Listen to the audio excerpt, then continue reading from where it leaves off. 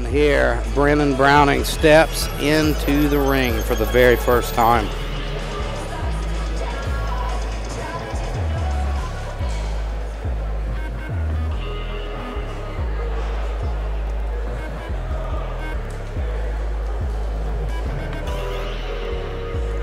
Oh, we've got some good Nelly walkout music here.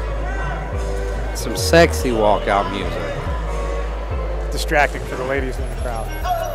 So, as I said, he's 1-2 in MMA. This will be his kickboxing debut. He's 5'10", so these guys should have a similar height. Yeah, we're both on the kind of the shorter end maybe of the heavyweight division, but appears to be well put together, pretty thick shoulders. Most of those guys, those heavyweights at VO2 are tanks. Well, you got guys like, I believe Alex Davis is training there as well. He was there in the beginning of his career. He didn't have a place to train at the time. Tucker Lambert hadn't opened his gym, so he would commute to VO2 yeah, and train there, stay at a hotel, yeah.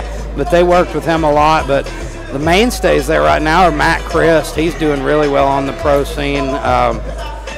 But they've also got in the MMA Trayvon Ayler. Trayvon Ayler is a savage. I think he's 6-0 now, and 5 of his wins came in under 30 seconds. Oh, wow. By KO. Absolutely has the death touch. And we've seen Teddy fight out of there several times as well. Yeah, Teddy Bear, of course. Yeah. He, the leader of their boxing program. Just a guy who's been there and done that. He's got over 200 fights. Real knowledge for the sport of boxing, and couldn't be a finer guy. It's so important to have somebody with that level of experience in a gym. Knows how to get people ready, knows what camps are supposed to look like, knows what sparring should and shouldn't look like. All right, we are at bout number 3. We have a heavyweight kickboxing bout. Fighting out of the blue corner, weighing 219 pounds from Gilbert, West Virginia, Brennan Browning.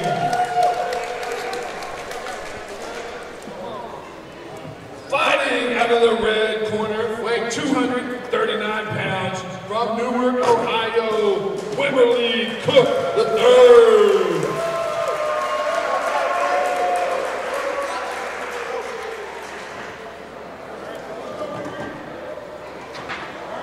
Oh, Brennan Browning drops down into a split right before the fight starts. And they do touch gloves. Browning with a high kick. Ooh, he gets set. Off balance there and got caught to the body. Just knocked him on his ass a little bit, but he's fine. Referee Matt Jones calls that a knockdown. Was resulting from a punch.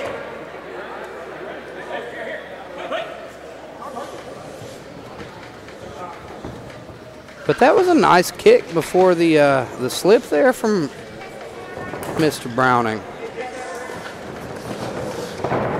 Oh, he gets caught with a hard leg kick, but he lands a pretty decent overhand left there. He's just a little off balance. Yeah. If he would get his feet under him, he doesn't look too bad. Yeah.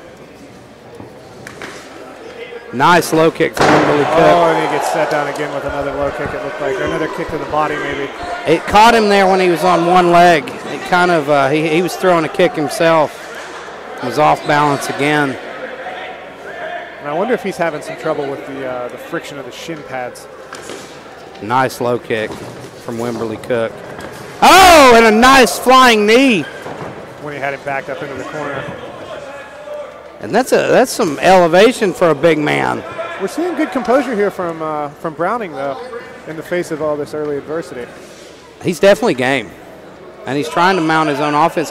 Wimberly Cook is extremely explosive, though.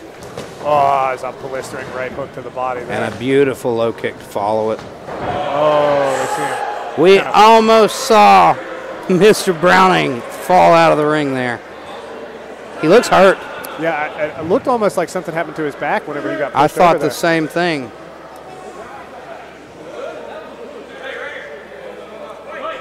He felt really hard earlier as well. We've got southpaw versus southpaw here as well. Always interesting to see how that develops because most of these guys are probably used to sparring orthodox people.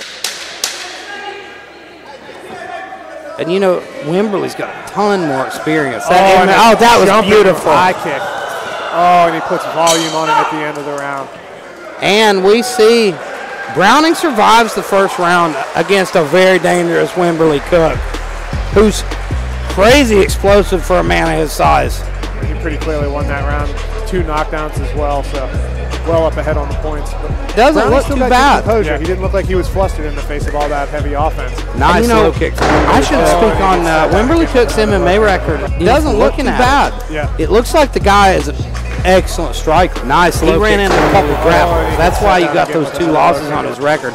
Here he is, though, in kickboxing, and it looks like this is where he belongs. Oh, and a nice flying knee. Jump knee as well as a jump roundhouse near the end of the round. I wonder if nice low kick from Wimberly Cook. His hands are quick. Oh, and a nice flying knee. Style, rear knee, then the front and, you know, and the Anthony Pettis style kick. Oh, that was beautiful. High kick. Oh, and he puts volume on it as he ended work on the body as well. Saw some and, you know, very fun heavyweight. Ton more experience. Oh, that was beautiful. High kick. Oh, and look at the energy here in the corner from Wimberly Cook. That's a confident man. He's not tired. And Browning does not look confident. He looks like he is a little in over his head here. But see a small trickle of blood coming out of his nose. He has a ton of heart, though. And he's technically not looked bad. Just balance. That's the big thing. He's got to get his feet under him in this next round. And he's dealing with a big, strong, explosive heavyweight.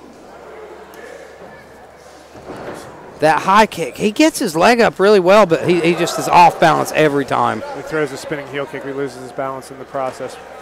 Wimberly looking a little bit more stable on his feet here. Oh, he throws a high kick of his own. I think we might have got toes. Ah, that was a good straight left hand there. And we see Wimberly kind of adopting that more upright Thai style. And he shakes his head at that head kick attempt from Brennan Browning. Ooh, hard body kick there from Wimberly. Browning changing levels a lot during his combinations, which has kept him out of harm's way a few times. Almost ducked into an uppercut there, though, but you see him again throwing that big overhand and losing his balance. Oh, big right hand, and that hurts him. That time he timed that level change with the right uppercut as he throws a right high kick into that angle as well. You cannot question the heart of Brennan Browning now. Continues forward pressure. Good composure here under the pressure by Wimberly Cook. Looks completely unfazed.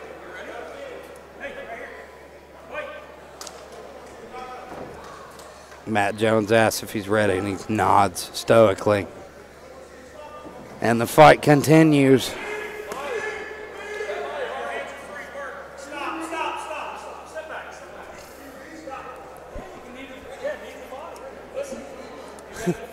We hear Wimberly asking if he can knee to the body. Matt Jones reminded. And there it is. Yeah.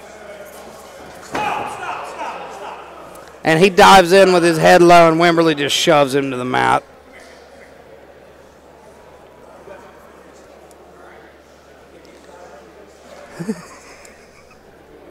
And Wimberly is a showman here. Enjoying some time in front of the camera while Matt Jones gives some instructions to Browning. Oh, that was a beautiful knee to the body. Followed by lead leg high kick. And he's out of the ring. Oh, my gosh. That was a close one, folks. Trying to throw that sweet chin music with the right foot. But another good. Ladies and gentlemen, this is a beatdown. It is. And Browning, his game is he's staying in there. You gotta respect him. Like he's a guy who has no quit in him. He's fighting a that was a beautiful knee to the body. And he's hanging in there, leading the air. He's trying to find a way to win. And he's trying to work his own punches and kicks and counters as well. Oh, that was a beautiful knee to the body. Followed by. We see Browning's corner trying to give him some urgency, cleaning up that nose. He's got a slow trickle of blood, but it doesn't look like it's too bad. Probably not impeding his breathing too much. And over there in the other corner, we see Wimberly Cook staying nice and relaxed, giving him some good deep breaths.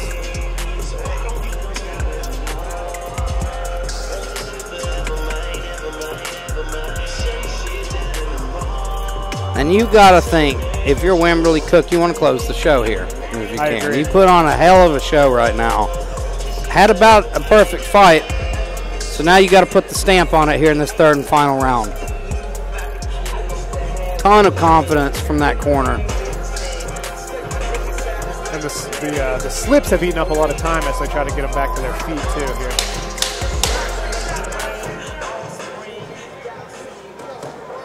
I have to applaud the heart and courage of Brennan Browning, making his debut here against a guy who's had 3 MMA fights.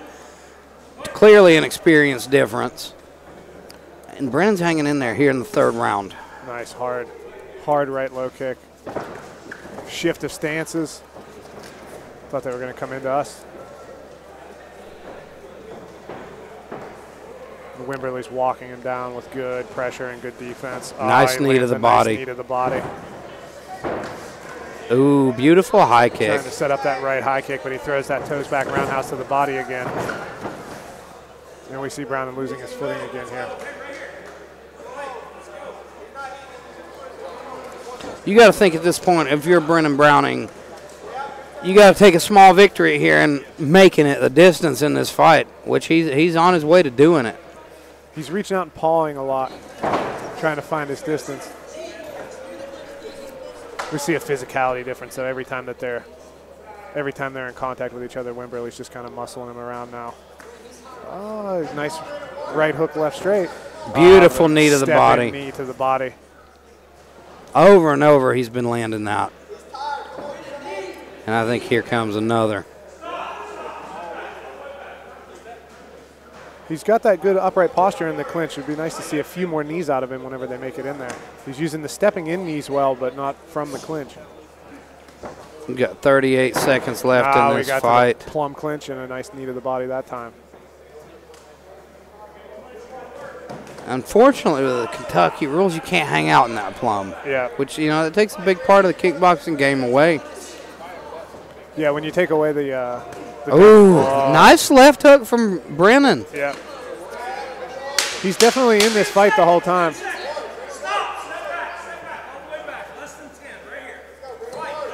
And with 5 seconds left. That was a stellar performance from Wimberly Cook, and they show huge respect here before the bell even rings. Great job from both men. Ton of heart from Brennan Browning.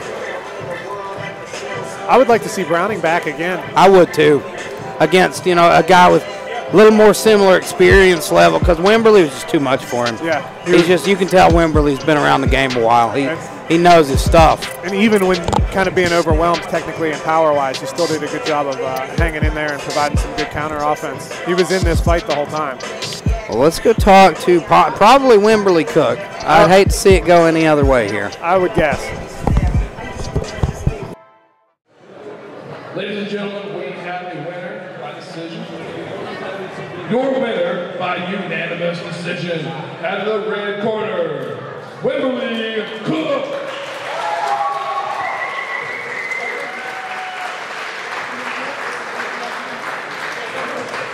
Ladies and gentlemen, give it up for Wimberly Cook. My friend, you just put on a show. Talk me through that fight. All glory to my Lord and Savior Jesus Christ. Without him, nothing is possible in my life or any of our lives in here, so thank him first.